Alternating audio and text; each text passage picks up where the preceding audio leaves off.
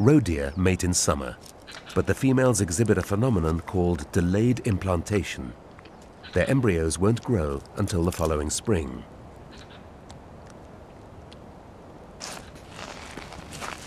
The guards, meanwhile, have decided to make more work for themselves. Work that had nothing to do with patrolling the DMZ.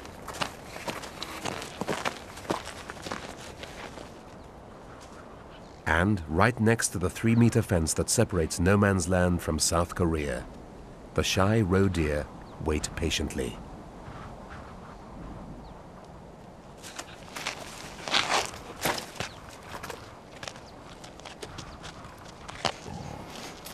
Back in the forest, the matriarch's sensitive nose detects something strange.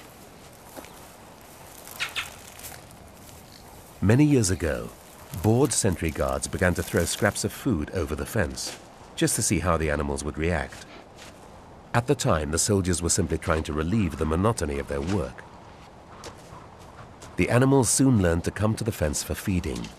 For some, the handouts were free, but others paid a heavy price. The roe deer is just inches from a claymore mine, one of many in the DMZ. If the mine explodes, hundreds of steel balls will burst out in a 60-degree arc, killing the deer and every other animal within a radius of 100 meters. But in these hard times, it's worth the risk. Thankfully, accidents are fairly rare. Gradually, the guards tempted out even the most secretive forest animals, including the rare gorals. Creatures they'd probably never seen before, at least not this close up. The extra food may even have contributed to the survival of the last few gorals in the world. When the government came to hear of this activity, it realized that the guards were helping to protect the country's precious wildlife heritage. Now, the district office provides leaves, sweet potatoes, and carrots every day. Feeding the animals has been added to the list of the guards' daily duties. The goral comes from an ancient lineage. Its ancestors evolved into two groups, the antelopes on one side and the sheep and goats on the other. By feeding them, the guards help preserve a biological wonder. As well as giving the goral a helping hand, the guards also put it at great risk by coaxing it so close to the border. Another lethal claymore mine is lodged in the fence. For the wildlife, life in the DMZ is a mixed blessing. The guards search for the boars, but the matriarch keeps her group higher up on the slopes, where they forage for food from the forest menu.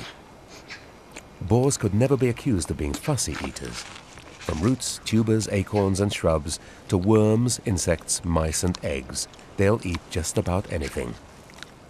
The matriarch's snout scans the ground, picking up scents from beneath the snow.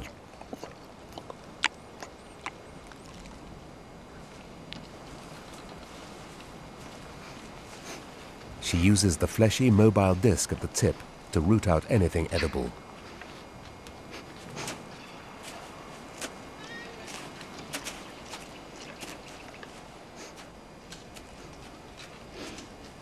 The matriarch hasn't refused the offer of free food. She knows that her turn will come. Much as they enjoy feeding the animals, the guards can't neglect their other duties. They regularly check stones balanced in the wire fence. If any have fallen out, it might mean that someone has tried to get through the fence.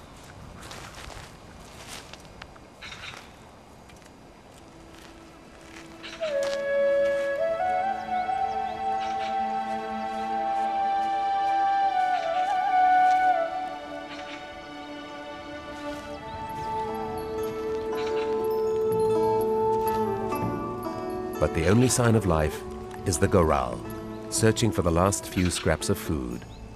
The free meal is over, for today at least. The guards, though, haven't finished their feeding rounds. They have one more family to attend to.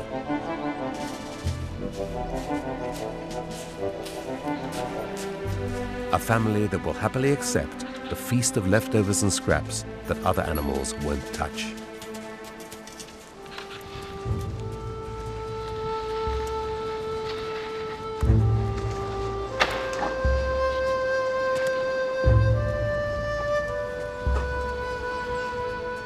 Size-wise, There's little difference between the adult females and last year's piglets. But the younger boars have got a more reddish coat and seem the keenest to get there and fill their bellies. After the effort of rooting through deep snow for tiny morsels to eat, the boars relish the chance just to pig out.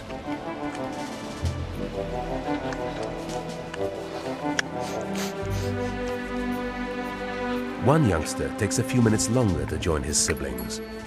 Recently, this young male stepped on a mine. He was lucky to lose just his leg.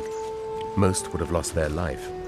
For this safe haven can turn into a death trap. The DMZ accidentally kills some of the small lives it so successfully protects. He seems to cope very well with his war wound, even though it slows him down. When the matriarch decides to move on, her three-legged son brings up the rear, just like he always does.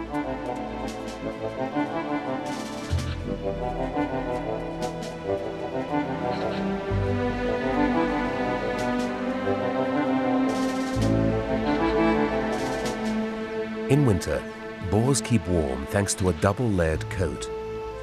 Thick bristles on the outside protect a softer blanket of insulating fluff below. And an unseen boar is warmer than all inside its mother's body. The matriarch is pregnant again.